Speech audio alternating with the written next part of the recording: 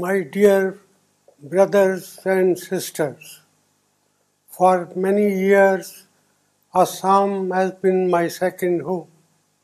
It was my privilege to represent Assam in the Rajya Sabha for 28 years from 1991 to 2019. I am deeply grateful for the trust and affection of the people of Assam and for the friendship of the late Shri Hiteshwar Saikia and the late Shri Taran Gogoi. The people of Assam enabled me to serve our country as Finance Minister of India for 5 years and as Prime Minister of India for 10 years. Today, I am speaking as one of you. Once again, the time has come for you to cast your ballot in the Vidhan Sabha election. You must vote wisely. The people of Assam have endured terrible suffering through a long period of insurgency and unrest.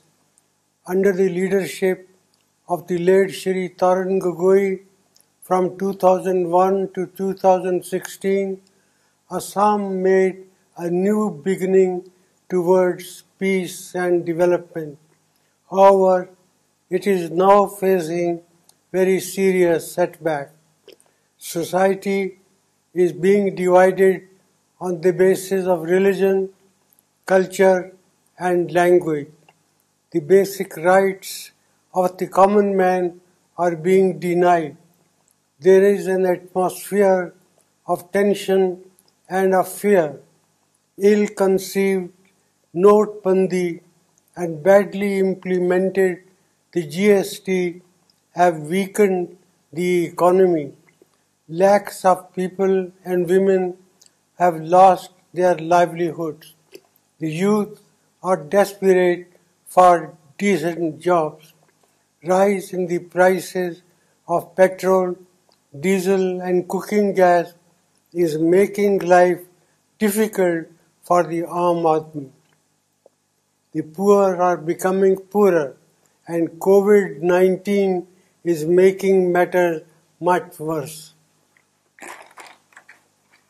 You must vote for a government that upholds the Constitution of India and the principles of democracy. You must vote for a government that will care for every citizen, for every community. You must vote for a government that will ensure inclusive growth. You must vote for a government that will put Assam once again on the path of peace and development. The Assam Congress is committed to protect the unique language, culture and history of Assam and to ensure the well-being of all communities. It has prepared a Jan Manifesto with promises that are practical. As a measure of its determination, it has also announced 5 guarantees to the people. 1. If elected to power, the Assam Congress will not implement the Citizens Amendment Act. Also, it will do its utmost to repeal the CAA. 2. 5 lakhs unemployed youth will be provided jobs in the public sector, and 25 lakhs unemployed youth will be provided jobs in the private sector. 3. The daily wage of tea plantation workers will be increased to Rs 365. These workers will also receive other social security benefits. 4. Every household will receive up to 200 units of free electricity. 5.